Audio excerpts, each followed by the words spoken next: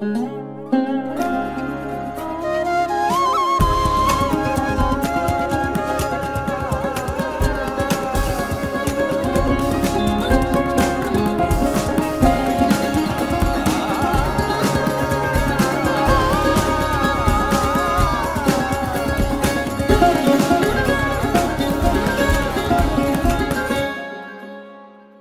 I want to, first of all, thank all of our panelists.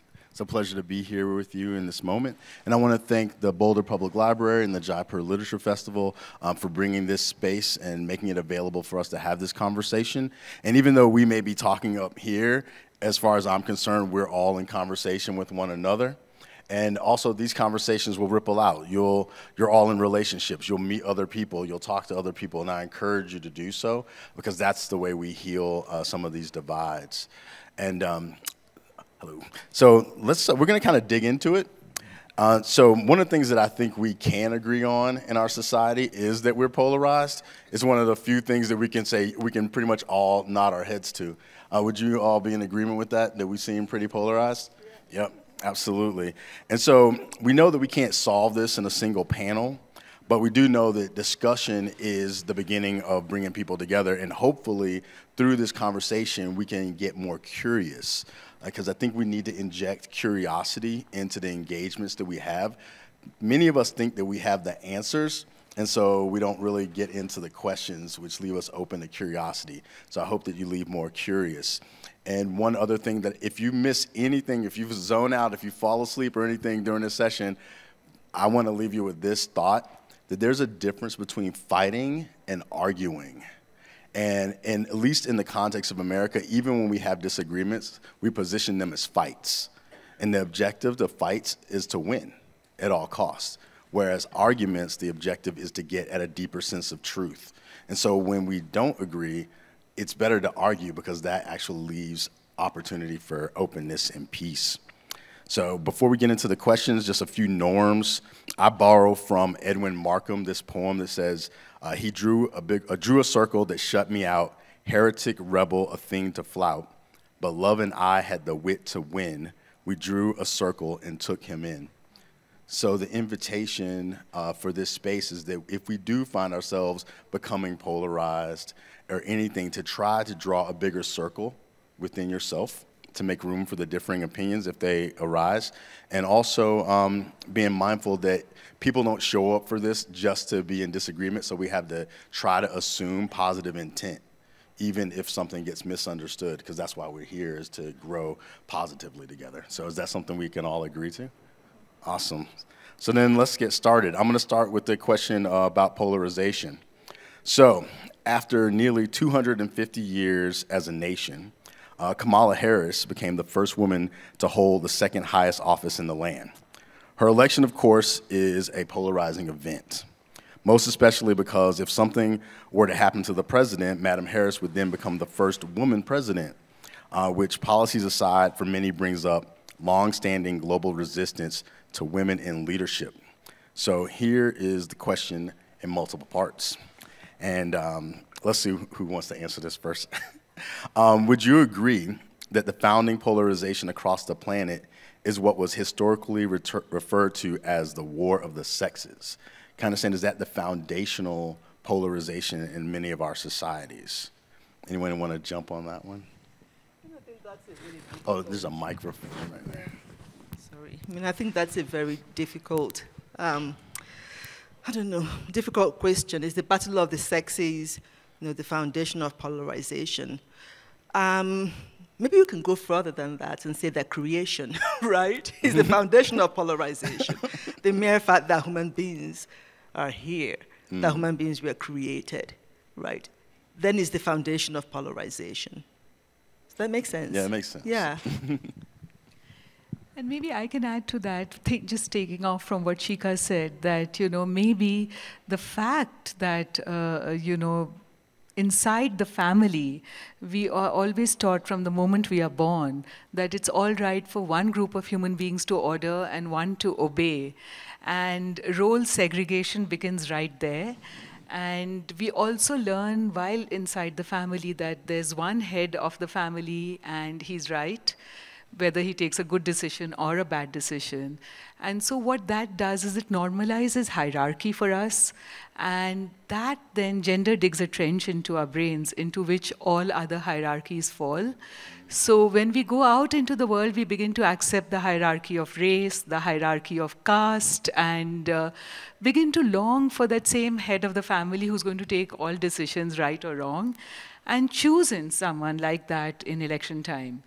And then we are stuck. So yes, you know, this is something where we have a comfort zone. We are normalized into polarization, and then we suffer because of that polarization, because we know it's an unfair system.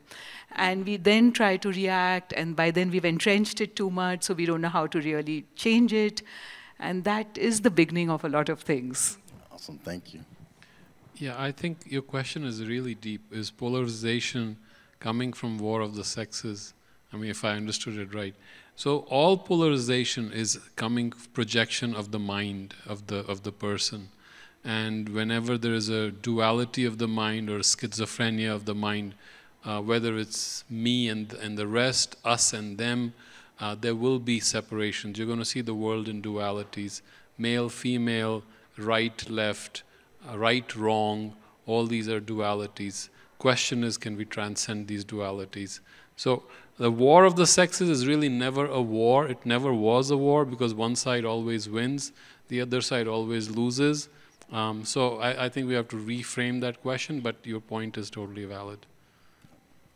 I mean, I would take this in a historical direction, and just to agree with the point about hierarchy, if you look back, I mean, you have to go back 10,000, 12,000 years, really, the invention of agriculture.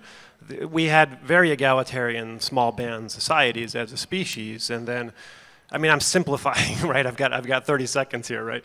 But with the development of agriculture and certain technologies, you see the development of cultural norms of hierarchy, and then, as you so eloquently put it, other sort of differences get mapped onto that basic distinction between those who order and those who obey, or those who have authority and those who are subordinate. And so I think that there's a very interesting historical narrative and story to be told there that could make all these points consistent with one another. In fact, there's a great book came out about 1.5 years ago called The Dawn of Everything.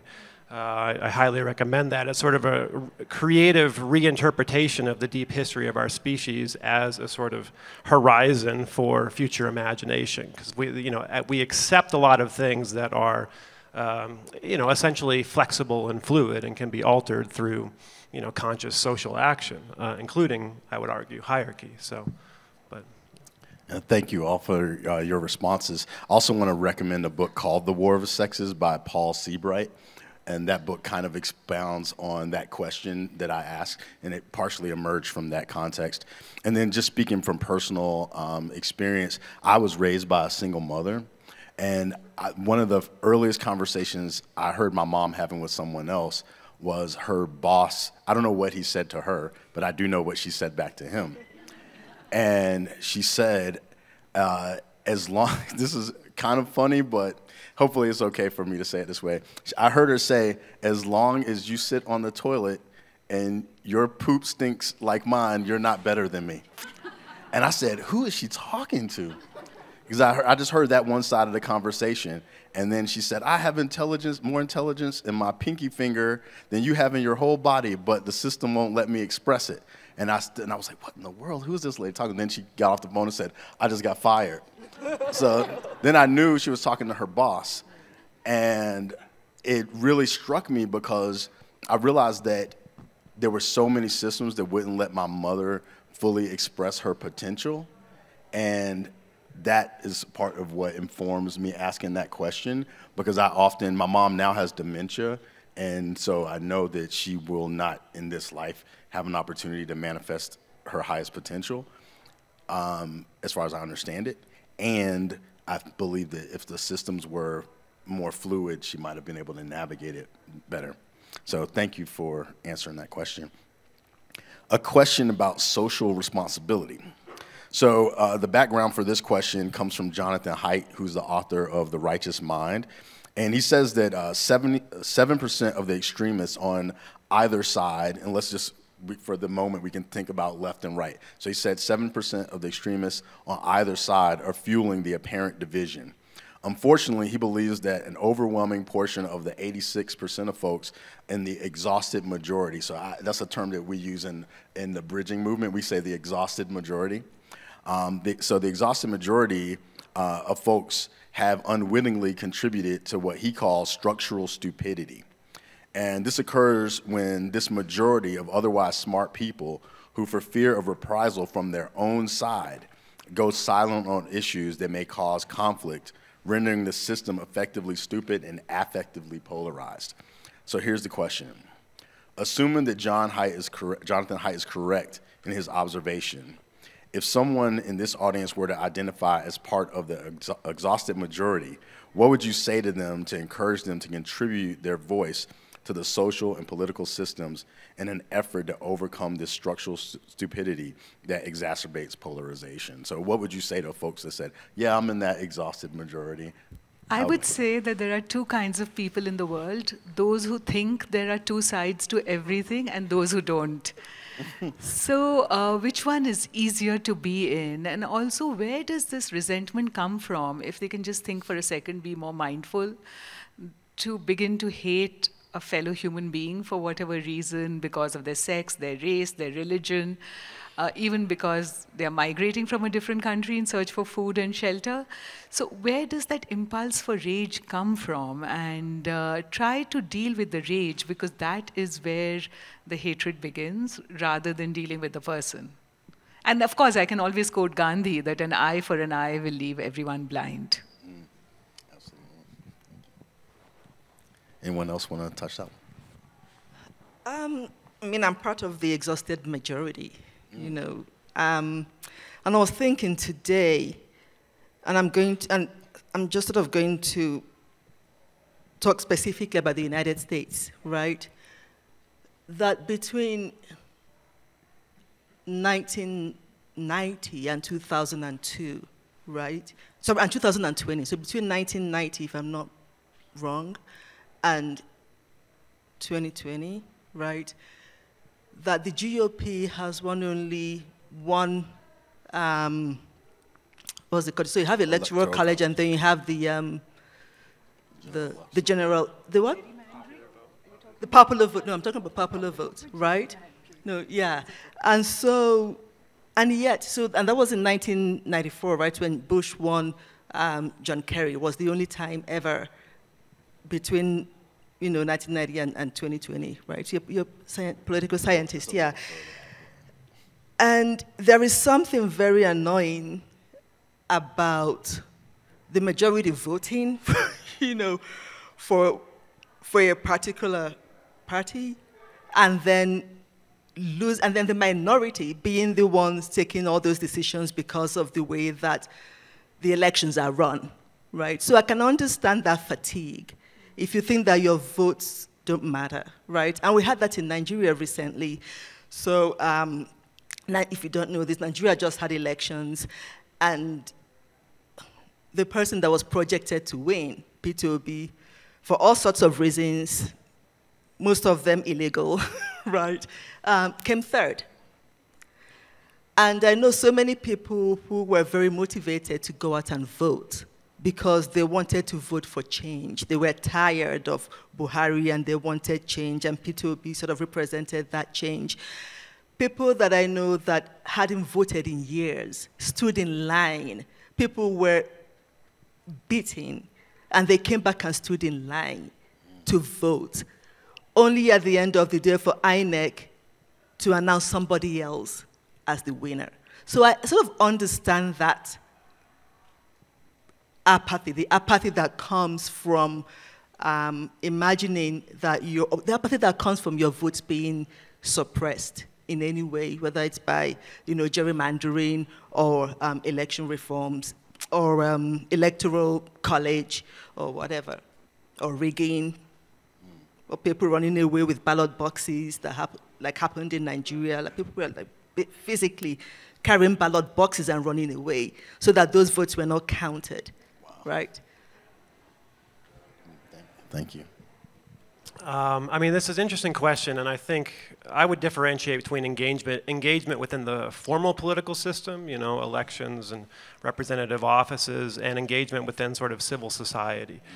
Because I think engagement within civil society, there's a little bit more space for the nuance and the ambivalence to sort of come out, and it's less zero-sum. I think when you engage in the formal political system, especially in this country where you have a electoral system that's you know, basically reduces down to two parties. My personal, not my professional advice is, you know, kind of have to hold your nose and vote for the least insane candidate, and you know, recognize somewhat that the formal political system is a holding cell for people that have you know, outsized egos, right? And it's not always the case, and there are exceptions, but we do have to acknowledge, I mean, one of my favorite authors, Norman O'Brien, says, you know, madness is in the saddle, and we have to acknowledge that there are limitations to how much sanity we can get from our formal political system. We still have to engage with it, right? We still have to engage with it to sort of minimize the insanity that is out there. But I think we should avoid putting too much hope that it's just going to become a fully functioning, sane sort of system, because it has these sort of incentives towards groupthink and tribalism and other sorts of modalities that make our engagement with it pretty fraught, I would argue. I mean, again, a complex issue. But. So, usually my approach is whenever I look at this polarization, I'm very confused, because sometimes I agree with one side, sometimes I agree with the other side. And so the question is, can we be involved without taking sides which are rigid? Sometimes there are positions that the Republicans will take that I would like, because I am all for individuality. So fundamentally, I love that concept of individuality. But I love the liberal approach, allowing people the freedom, allowing people to be who they are conceptually. These are all conceptual issues. Environmentalism, saving the planet. So can we be engaged without being divided in our own heads? That is usually the challenge. The problem is we love to take positions. We do not have to accept the binary of either being a Democrat or a Republican. I think that is, if it is possible to do that, then we can be engaged. And engagement is not that difficult anymore, fortunately. You have far more avenues today than we even had 10 years ago. You have social media, you can engage with people. What should I say? Every idiot has an opinion on social media right now. We need some people who are able to research, who have some sanity, who have some balance, who are able to see the truth in each side and then voice opinion. We have lost the ability to have a normal discourse. I cannot even have people talk to each other without yelling and screaming, and that's really we need to get out of that trap. I mean, I cannot watch any television shows anymore because all they do is yell at each other. No one listens. And so can we bring that habit of listening and a thoughtful, deliberate look at, and you will never be 100% right. 100% right. This concept of being right itself is wrong. Mm-hmm. So I think if we can take that, there may be a beginning. Perhaps. Thanks. I once wrote a piece called 80% is the new 100%. And it was just this assume that you got 20% of anything you're thinking wrong, and that should be good enough, just to leave room for wonder and curiosity.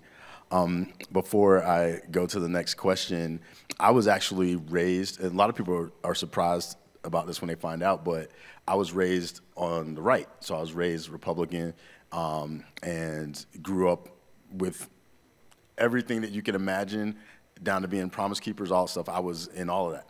And I was personally, in my context, it was enriching for me because I was in a context that tried to make me be in a groupthink, and I took the fundamental notion of personal autonomy to a certain level that pushed me out of that context. But then when I tried to take the personal autonomy to the next level, then the group I was in said, not that personal, you can't have those opinions, you know. And so then I ended up in this, you know, just nebulous place. But from that nebulous place, I was able to see multiple dimensions of what you're saying, what you're pointing to. You know, broken clocks right twice a day, and there's a lot of broken clocks out there, so eventually we can get all the times right. So the next question is actually about media and its responsibility for the experiences of polarization. So, qualifying background. In his documentary, The Social Dilemma, American technology ethicist Tristan Harris demonstrated that many of our social media platforms are essentially polarization engines where division entrepreneurs are rewarded for pitting groups against each other and fueling outrage. So here's the question. Through your personal and professional lenses, what effects have you observed regarding social media's impact on polarization in America? Has it fueled it, or has it simply brought to our attention what was always present for a long time, hidden under the veneer of social politeness? Why don't you go first this time? We are now able to handle bad manners as we never could in the past. I mean, if there's one thing one can say, yes, it has allowed someone like me, I can put my opinion across and be counted, hopefully, if someone will read it. Perhaps there is a glut of too much that is being said, but that's a different issue. I can put my opinion across. But we are allowing bad manners as a norm. And if something and I don't know if we can ever fix it, but perhaps if we adopt a simple standard that we will learn to respect the other person, if it's such a bland statement, but if we can learn to respect ourselves and the other person, that itself may be a good start, because we need to recover that habit of discourse. Social media has definitely made us worse in our expressions, but it has given us a platform that we never had. And I think if we can just realize that, maybe we can use it a little more responsibly.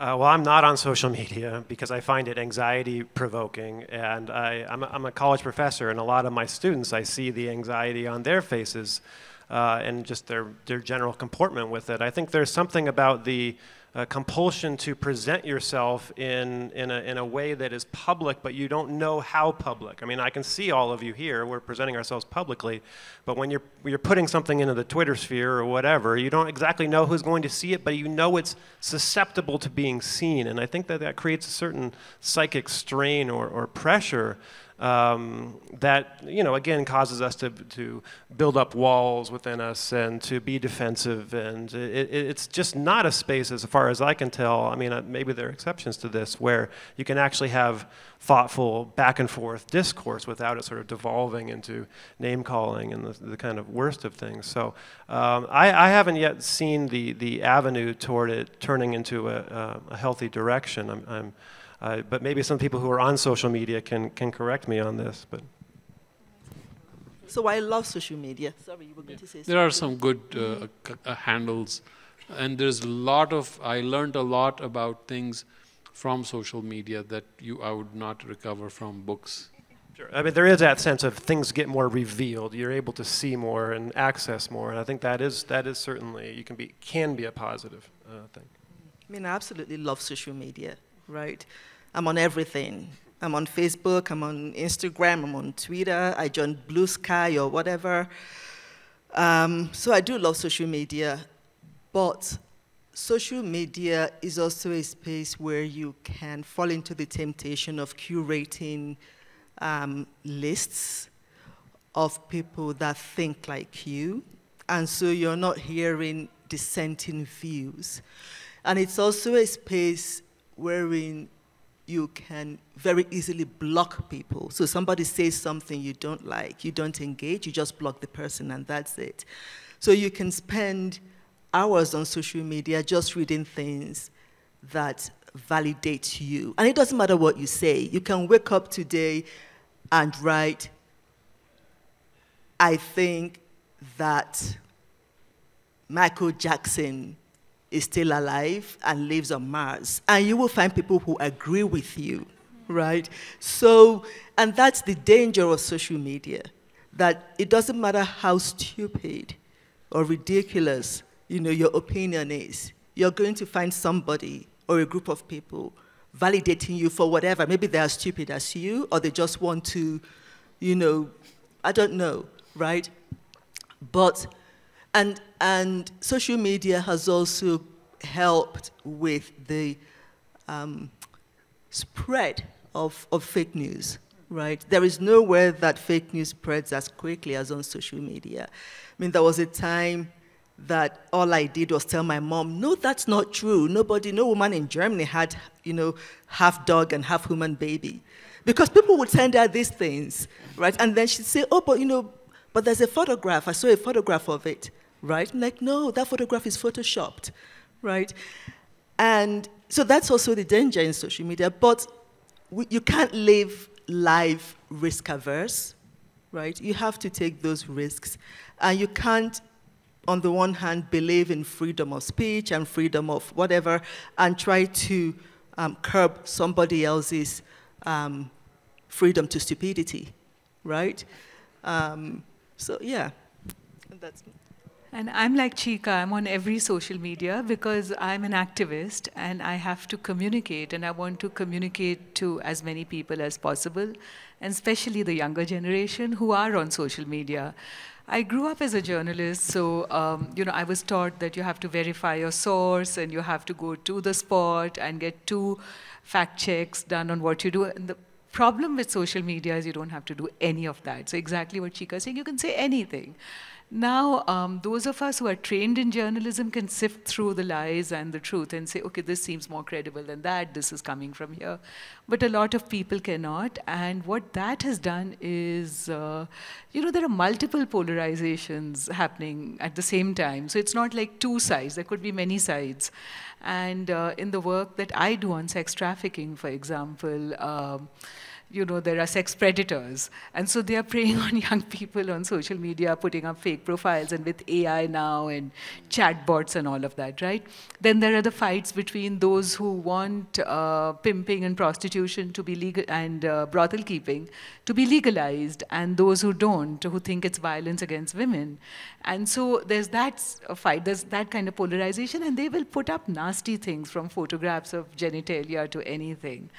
And then on religion, for example, because I was a journalist in India during the rise of nationalism by the majority, Hindutva nationalism as we call it, and if I would comment or respond, there was the complete backlash because in many places, countries themselves are funding agencies who are sifting through data and phishing, and so you're actually engaging with a machine and you don't even know it. So the polarization is who?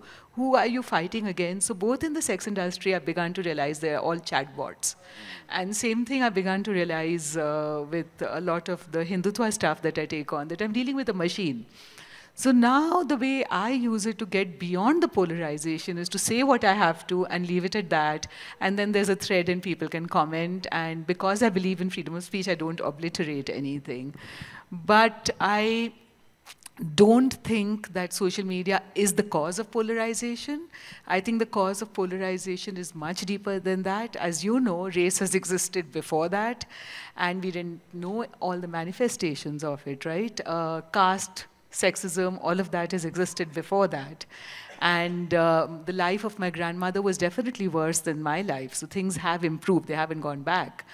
And so we have to understand that what social media is doing is only what we are, it's reflecting what's happening in our society. And that's something, and we can use it to build alliances as well, like we did during the Me Too movement, where we actually just hashtagged, and there were people all over the world who understood the power and came out and spoke.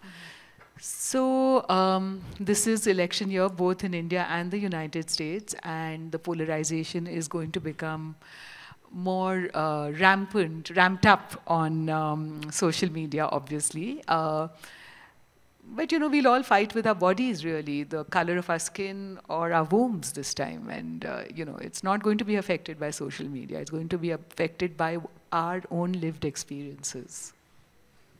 So thank you all for those answers.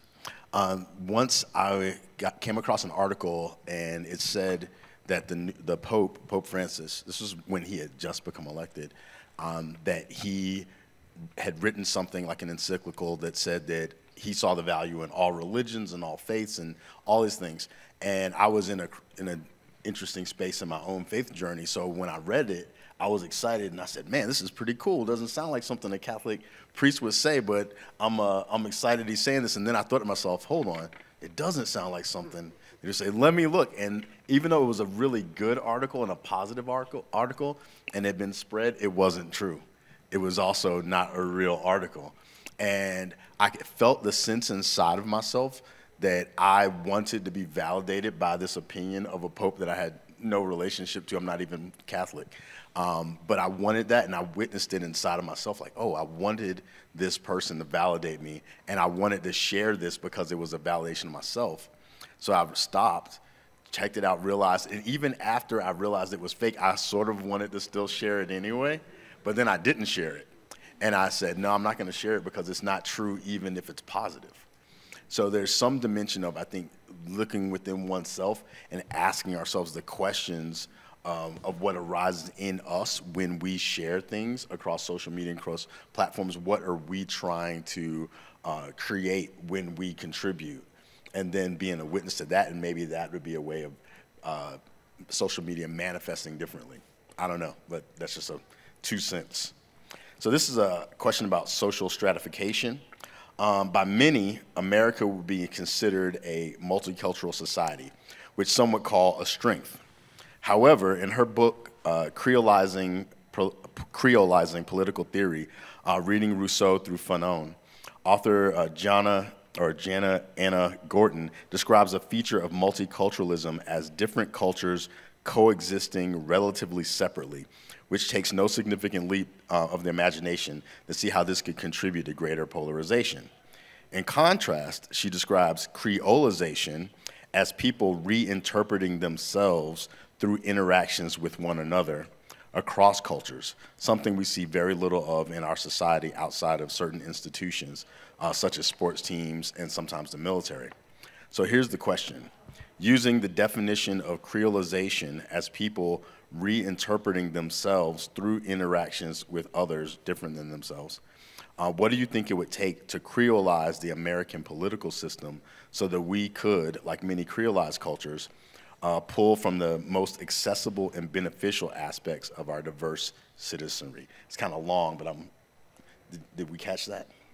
Processing it. He's going to go first. Yeah. I'm going to go first on this? Okay. Well, again, I have a differentiation in my mind between formal political systems and political cultures and the social. And I think this is a great point about social media. Social media is a reflection of who we are. Our political institutions are a reflection, a distorted reflection, but a reflection nonetheless of our society, of our culture. So as culture creolizes, and I think that is it's not the only possible outcome by putting people of different historical backgrounds and traditions together, but it's one possible outcome from that. And as society creolizes, I think our political institutions will necessarily have to create more space for that, or risk a sort of what we call in political science a legitimacy crisis. And I think, how does a society or how does a culture creolize? I mean, there are events like this. There are opportunities to meet people from different walks of life and different faith backgrounds and different cultural backgrounds. And I do think, again, I'm a skeptic about doing this in a mediated sense. I think you have to develop relationships with people from different backgrounds. I think you have to develop relationships that sustain over time in order for that sort of exchange essentially to take place. And so if we think we can do this through our phones or think we can do this in a mediated fashion, I think we're probably mistaken. But I do think there are ever greater opportunities for identifying people that you can build relationships with across difference. And there are great bridge organizations such as Unify and others that are dedicated to creating spaces for conversations across difference. So I think the opportunities are out there for sure. I also think, a lot depends on political leadership, because if political leadership drives hate, then it does polarize people. And I've seen this in India and I've seen this in United States, the two countries I live in both places. They do make statements against minority groups, leaders in power. And just yesterday in Indian Parliament, there was a member of Parliament who was using curse words against Muslims. Now, all of us think that's not possible, and he's going to be treated as a fringe. But there are people who are watching him and thinking, oh, he's very strong and he's very macho and he's saying it like it is, go man, right? And he gets away with it, and then 10 more people begin to think like that because he said it in Parliament with impunity. So the culture of this kind of polarization based on hate is actually created, I think, in the last decade, I've seen, noticed, and even before that, through some political leaders who are cynically trying to polarize to get power. And, we have to understand that if that is what's going to happen, then how do we protect ourselves from that? So, we just discussed this, that, the democracy may seem like hypocrisy because there are some people who benefit more than others from it. You don't feel you can participate enough. But you have to choose the least evil, because if you don't engage, then there will be somebody who will take over, who'll take over even that possibility of engagement. And that is really something which is looming right ahead right now. And we have to really think about it, because we can say, oh, we don't like politics. And a lot of my friends have begun to say that, right? But if you don't find politics, politics will find you. And then it'll be too late. Yeah, my favorite expression, if you're not at the table, you're probably on the menu, right? So be at the table. So I think the way we can do it, each one of us, is to creolize ourselves right away. And that is the challenge. That is a difficult thing to do because we are so right.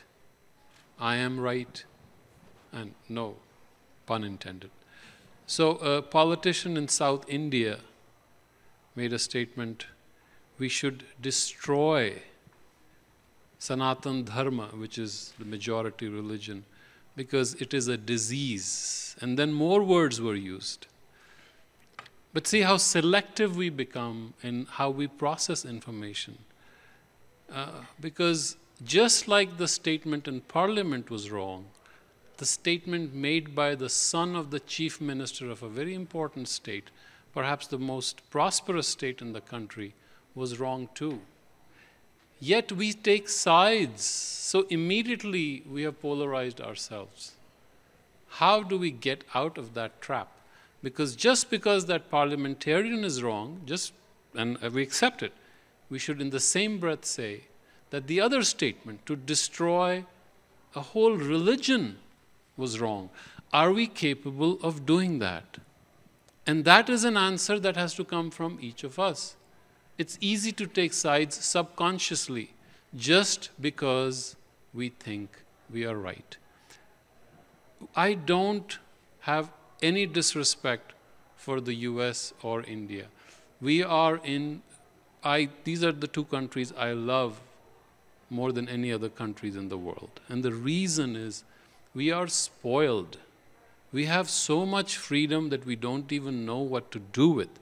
Yes, there are problems, major problems, no denying that. But the fact that we can discuss it, try doing this in some other countries, you would not be doing this. Now that brings even more onus on us to behave properly and creolize ourselves. I would use another term, but creolization is fine. Okay, I don't know what the term you would use, but Chika. Yeah, so I was going to go into a whole spiel about 1619 and slavery and how American democracy actually came about because of slave trade, right? It was the slave trade that gave them money to break away from the most powerful empire at the time, right?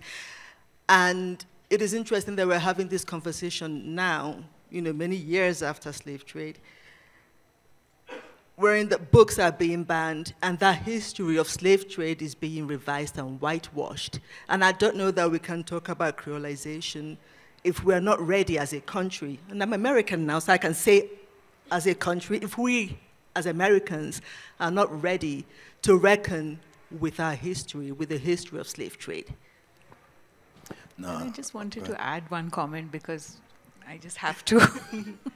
So, and also the other thing is that, yes, it's very important to stop the binary within from happening, because our first relationship is with ourselves, and then we can come to terms with everything around us. And to do that, we have to listen to ourselves and then listen to others. But also, it's very important that while we are listening, we have to make choices. And, it's not enough to say you can be both a Democrat and a Republican. Ultimately, you will have to be in the ballot box and choose something.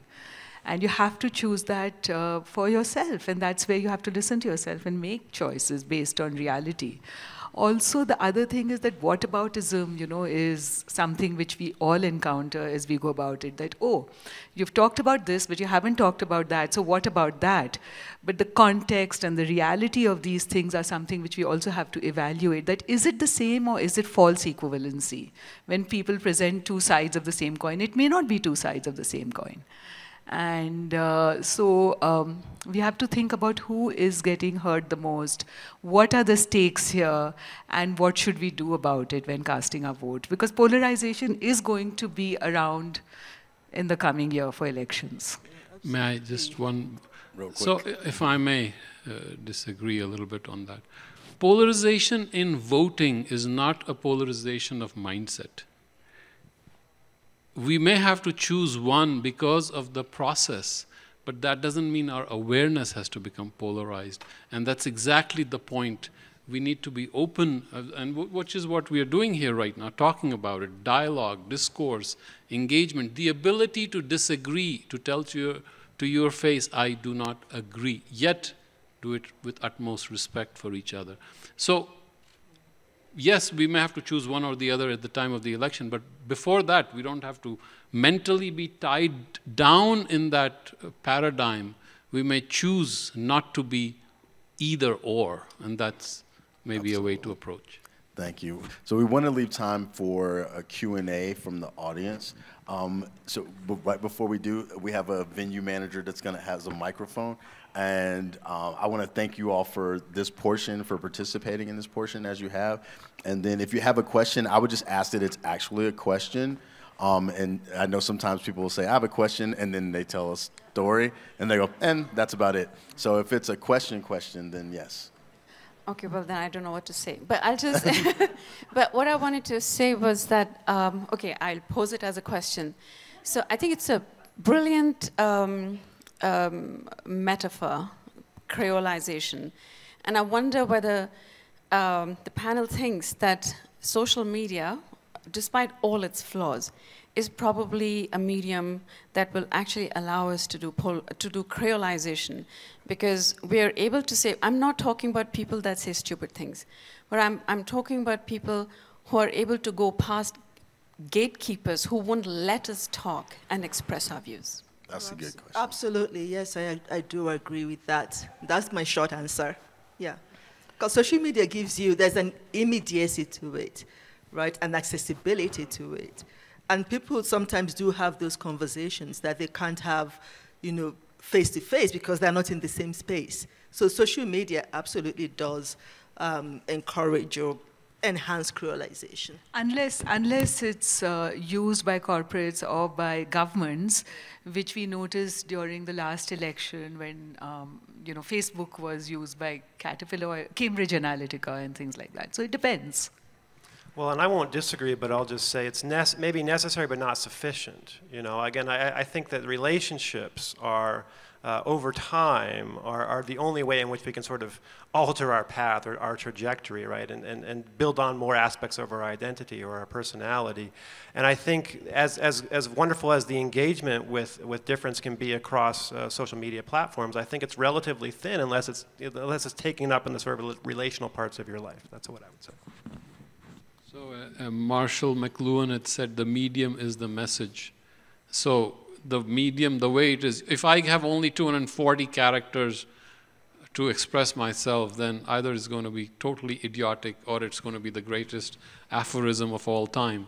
The medium is the message. But we can go beyond it. I think that's not the only medium. There are other media, and best medium is face-to-face, talking to each other, as you have already pointed out. But I think that it can be mean, it can be the first step, because we see how, the world is changing. 20 years ago, nobody would tell you that they had a friend in China if they hadn't seen that person face to face.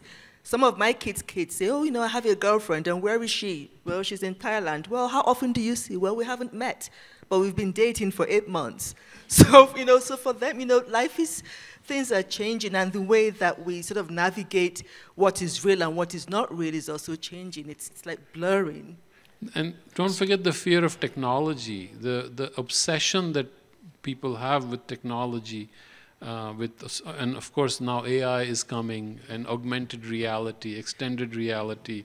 We will not forget face-to-face. So use it for what it's worth, and then shut your phone.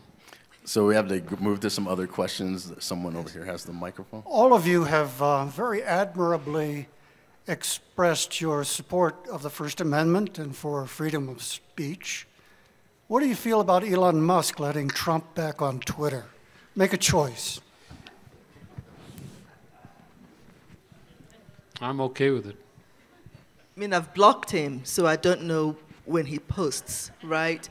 I do think it's dangerous to, I do think that freedom of speech it's not limitless, right? So your freedom of speech doesn't have to hurt somebody else, but I don't believe in banning people. I don't believe in censorship to a certain degree. And so, yeah, Trump can stay there and do whatever he wants to do, right, and find his tribe. I mean, who's going to decide? Do we give Elon Musk the power to decide whether? And before that, the other team, they were deciding it. So either you give freedom is freedom. Yeah. Freedom to be stupid is also freedom. And if we're going to go for freedom, allow that. And that's dangerous, but that's the only chance we have. There's a story that Gandhiji used to say, and I heard it from my father. So apparently, there were two people walking on the street, and one man used to swing his arms like that, and it hit the nose of a man coming from the other side. So the man said, please walk properly. So he said, I have the freedom to walk as I like. So the person who was hit said, your freedom ends where my nose begins. And go to another question. Oh, okay, right here has the mic. First of all, I just want to thank you for being shining examples of what productive conversation with differing opinions can be. So thank you for that. Actually, on my way here, I experienced, someone called me a racist just because of my cowboy hat. And I'm sorry, and then I saw didn't mean this, to do that, and man. then I saw this. You're good, man. And then I saw this on the list of the schedule, and I said, "Oh, that's amazing. This is what a great opportunity to ask this question." But in my experience, the most powerful thing we can do to end polarization is to step outside our own opinions and our own triggers, which are so rooted in trauma. And understanding our triggers, and then once we've understand our own triggers and our own trauma, how do we step outside our own experience to ask someone else about theirs and step outside of our own culture?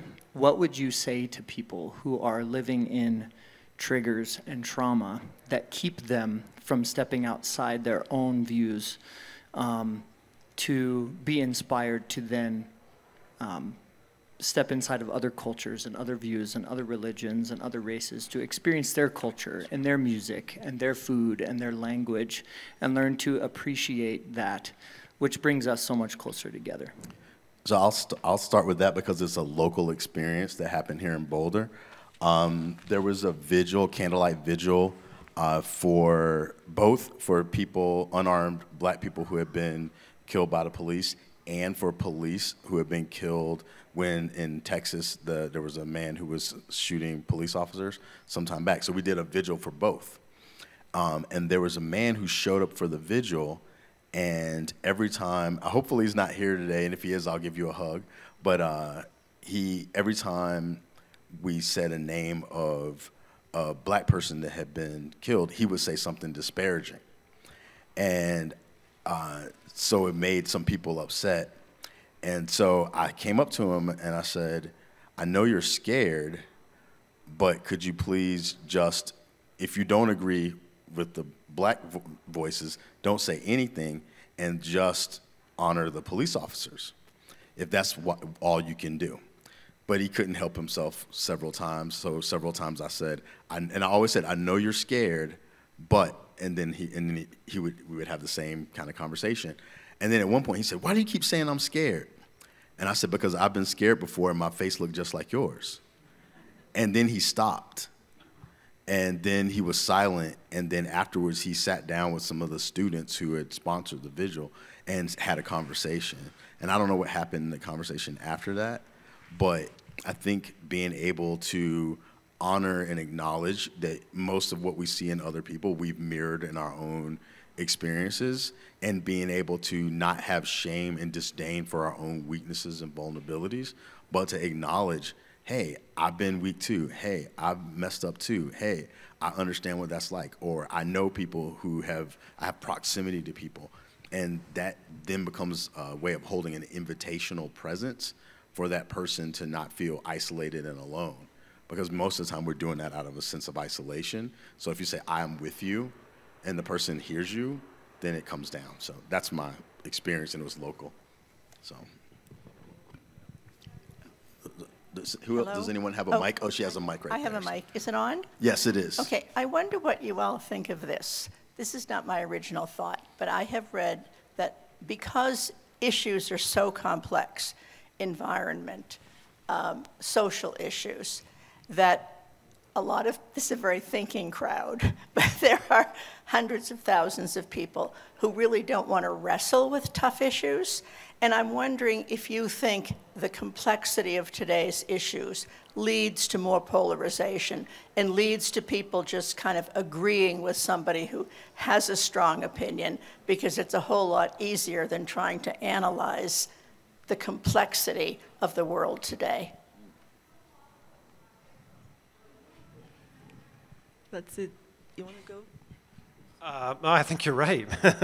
I mean, yeah, the experience of complexity can be overwhelming, and then you look. There's a desire for simple solutions, and you'll never go bankrupt in politics offering simple solutions or easy solutions, right? So. I think there is something to that. I mean, you know, then you have to say, well, what's the alternative to that, or what are alternatives to that? One is you try to break down the complexity. One is you try to create context for conversation about that. But yeah, I mean, the issues that we're confronting cannot be summarized in a sort of political slogan or statement often. But that's how we mediate our politics in a large society. Right, that it has to sort of be succinct, right? The messages have to be sort of shrunk down and succinct in order for them to travel widely. So it is a wicked problem, but I think that the more awareness you build around the complexity, the more you make complexity okay, right? And give space for working through some of that complexity, the better, for sure. I wanted to add that, you know, that politicians know this and they exploit it, right? Which is why, you know, the person who shouts the loudest about the parties being in a cultural war wins, you know, gets more votes, right? They're not talking about policies, they're not talking about, you know, how to make life better in any meaningful way, but they're talking about, you know, transgenderism, and they're talking about whatever else, right? And they've managed to convince voters that what we are in, that we're in, you know, culture war, and that their side is better than the other side, but they're not talking about real, you know, policies, right? And someone, a friend of mine and I were talking once, and we were just, you know, saying how difficult life was. And my friend said, you know what, I wish I were really ignorant, because I'll be so much happier. Like, I'd wake up and nothing would bug me, right? So if you don't think about complex issues, it just makes life a lot easier. It doesn't make life better, but it just makes your life a lot easier. Things seem to be more complex, but the fundamentals remain the same. And the fundamentals of human existence and consciousness, the fundamentals of taking responsibility and beginning to think in a more subtle manner, of changing oneself, I think remain the same. I think it is a responsibility We have to look through all these smoke and mirrors and go to something deeper where the problem lies. One last question. Oh, he had his hand up earlier. I'm sorry, and the mic never made its way to him, and he had it really early in the beginning. I observed that. Yeah. Sorry about that. I'd actually like to make the case for increased polarization. Oh, okay. Let me take the mic that. away. No, I was joking. Contrarian, yeah. Yeah, let me be a little bit contrarian here. So my view of the polarization in the U.S. right now is that it's essentially a continuation of the Confederacy. And that we had a big war over that, and had the North kept troops in the South for, say, 50 years, not 10 years, or maybe 100 years, I think we'd be better off as a country. Right. And I think we would have been able to suppress what I consider Trumpism just to be a continuation of that. So I think there's times in history when you have to fight, you know, where you can't have a sensitivity training and increase communication.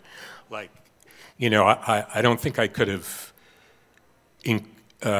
had you know, my ancestors, Jewish ancestors in Eastern Europe, tried to communicate better with the Nazis. I don't think that would have done them much good, you know. And so I sort of view the contemporary situation in the U.S. in that optic. And let me give you an example. Obama, because of time, we might not be able to get into Let me give you one concrete example. Obama was, we are not red states and blue states. We are one United States. And he got elected, and he found out that we were red states and blue states. But his reaction was not to rally his very large popular movement that he had when he was elected, but rather to govern like a moderate Republican. This was a huge mistake that Obama made, in my opinion. He should have been more polarizing. He should have rallied his troops and tried to smash the far-right fascist Republican Party. So, yeah, thanks for your comments, and there's probably, I know sometimes getting to the question might take a little bit of a journey, but I appreciate you sharing your opinion and where it's coming from.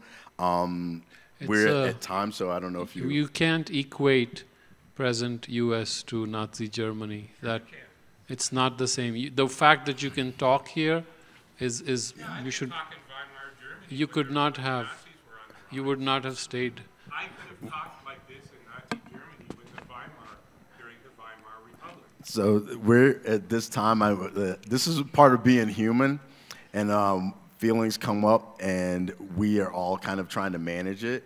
And I really appreciate the energy that's being lifted up. It's something we can't fully address in the moment. I'm willing to stand on the side after, but this session has to end. So I want to thank everybody who has... Thank you. So thanks, everybody. Thank you for being here. Thank you, everyone. That's a lively end.